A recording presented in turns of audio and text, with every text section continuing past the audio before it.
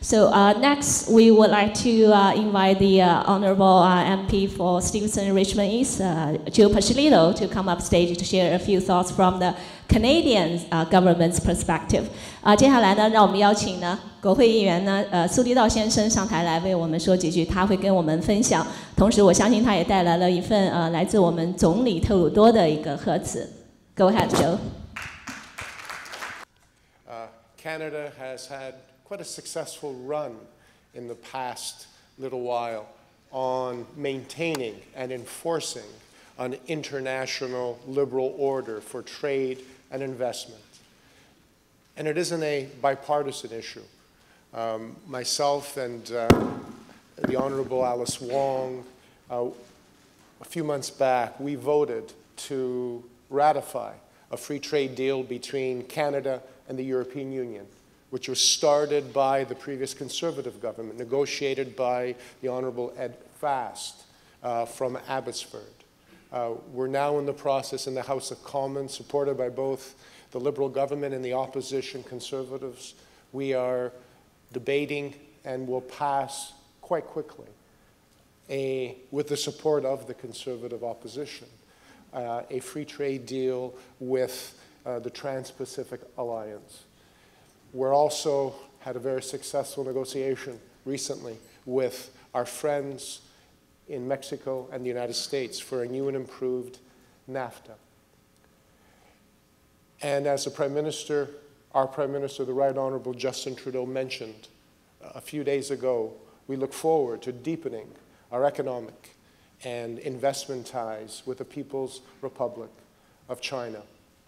And I'd like to thank David Teng and the executive of the Canada, you are the Canada Chamber of Industry and Commerce for putting on this 4th summit for Canada-China investment.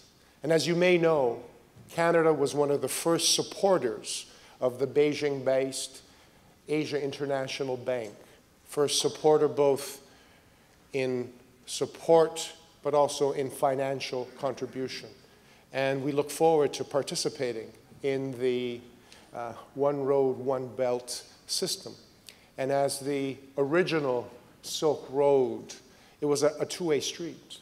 And as a member of the international community, Canada looks forward to participating in that dialogue, participating in that Silk Road, where investment, trade, but also ideas flow, ideas of freedom of speech, ideas on the importance of faith, ideas on the importance of freedom of the press. Myself and the Honourable Alice Wong were also part of the parliamentary diplomacy. I was blessed to be voted as the new chair on the Parliament, on the House of Commons side of the Canada-China Parliamentary Group, and Ms. Alice Wong is the vice chair.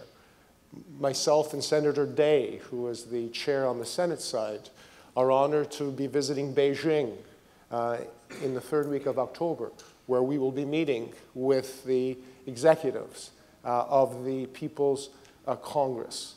And that is the type of approach that Canada supports and will continue to fight to maintain. In fact, our Trade Minister, Jim Carr, will be hosting 13 countries to maintain and improve a World Trade Organization based on international rules and openness.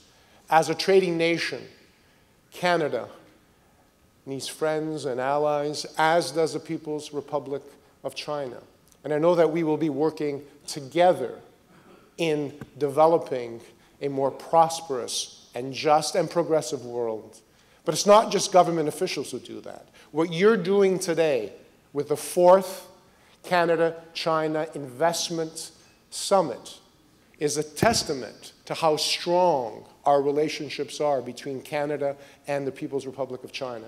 It's just not government officials. It's just not myself, the Honourable Alice Wong, but it's business folks, social organizations like yourselves that will deepen that understanding. Because if you want to trade and invest with folks, you need a bit of common ground. You need a bit of understanding.